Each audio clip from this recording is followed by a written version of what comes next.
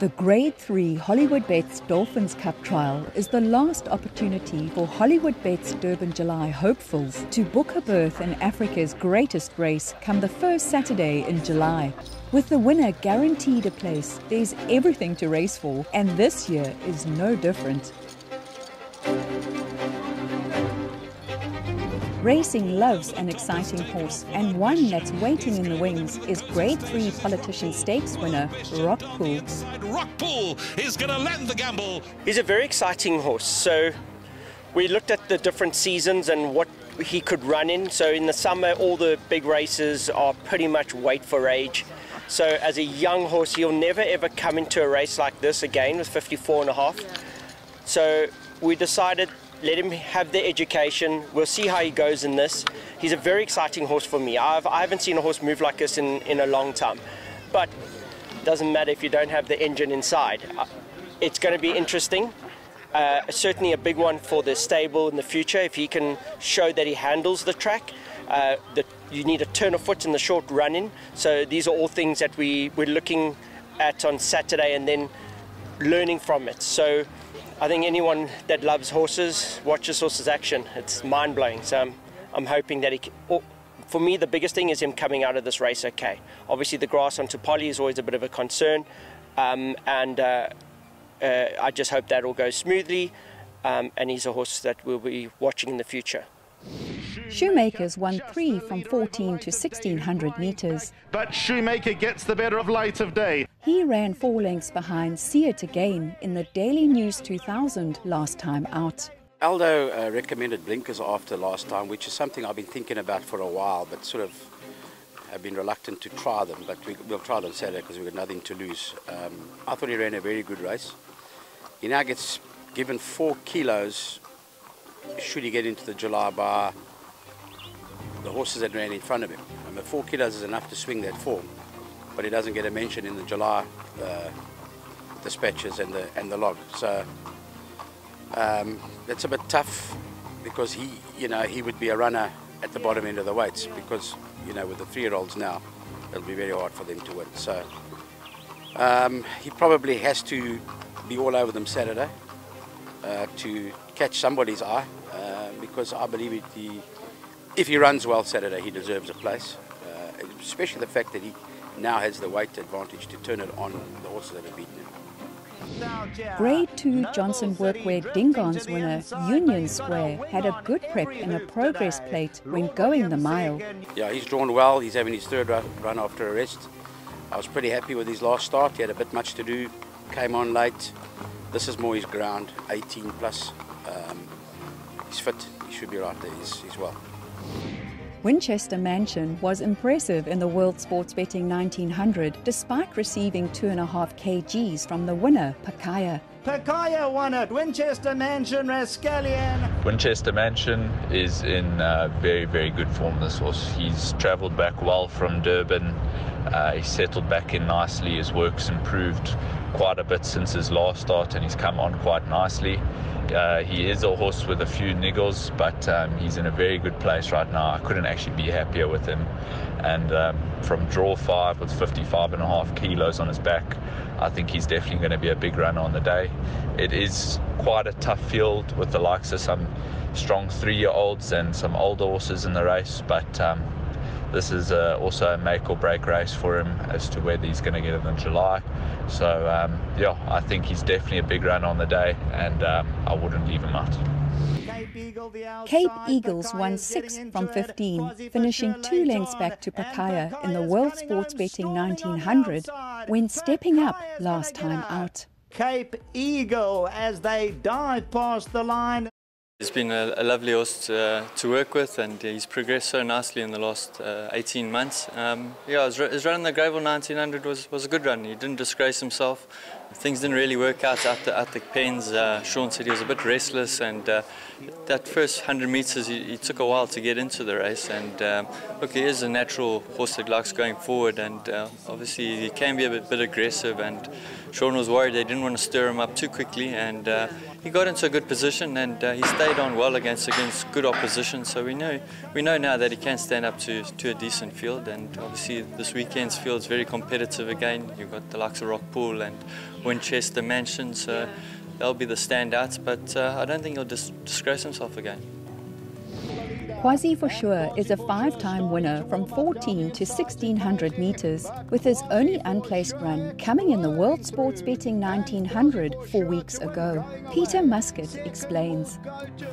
Yeah, we changed his gear slightly, took his tongue tie off because he appeared to be resenting it, and he didn't do anything right in the run. He missed the brake slightly, he got back, he latched on, never relaxed the whole run.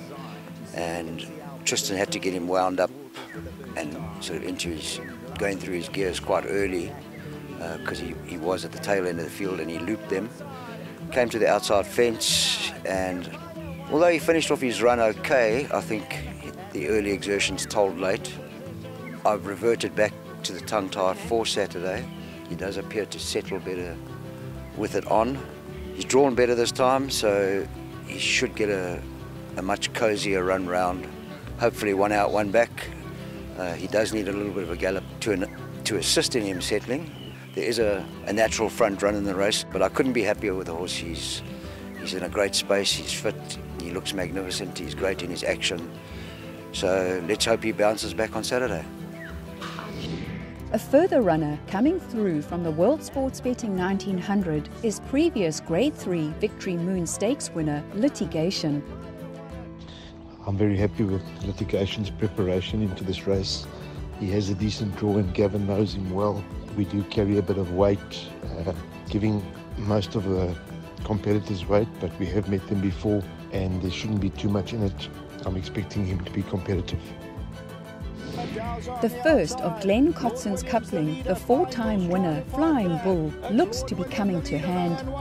Second will go to Flying Bull. You know, we've had a couple of hiccups of them. So he had a brilliant first run in the province, where he ran second to the stable companion, Lord William. And I think he got tackled by one of the riders quite early, and they overdid it for the first half of the race. I said, well, that's him gone. But he came back relentlessly, and every stride he was catching the stable companion. So it was a cracking run. Then we had a minor hiccup with him, and we had carded him and we had to scratch him. But I can tell you that his prep going forward from there has been flawless, thank goodness.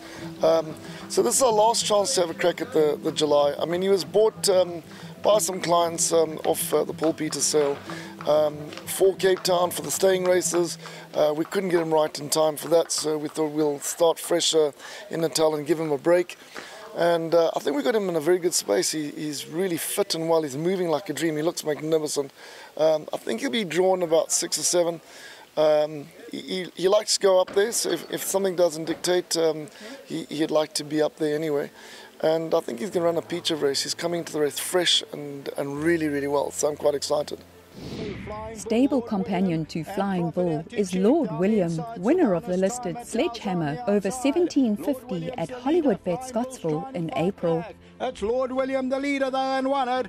Well, Lord William, the other day we ran him it was a conditions graduation plate, and probably the wrong race, because the jockey said, geez, you should have had him in the Daily News today. He said he's just come on so much, and he really has.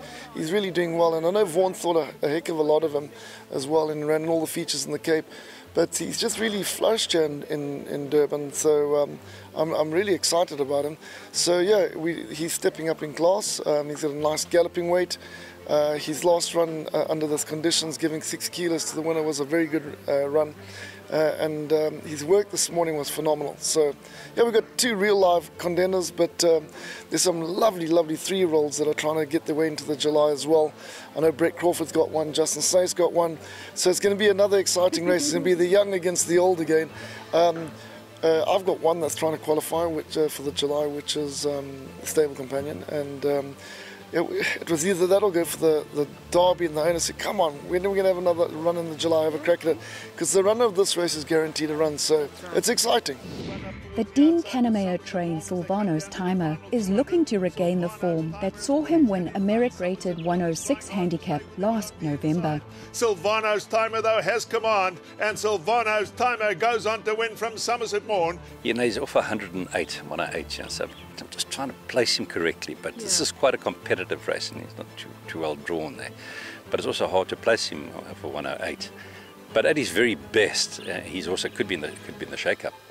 His last run, I think, were legitimate excuses because he pulled a shoe in the running of the race and he ripped his whole wall. We had to build it up the next morning, the farrier, and things like that. But 1800, that could be his maximum trip. It could be a better horse over a mile, because last John Gull Cup Day, he won that listed race on, I think it's a Dali, he won it over a mile, and his mother was a sprinter miler. But he's got his work cut out, but at his very best, he's doing well. At his very best, you know, you can't leave him at the exotics and that, but it's a very competitive race.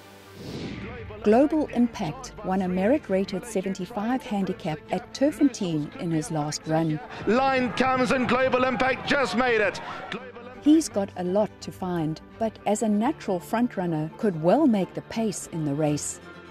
I do think in the race, a horse like Winchester Mansion is very, very well weighted. He ran right on top of Pakaya, first run back from Gelding. So if he travels back and forth from Joburg, which the guys have been doing quite successfully, he's certainly the horse that I think we will fight it out with.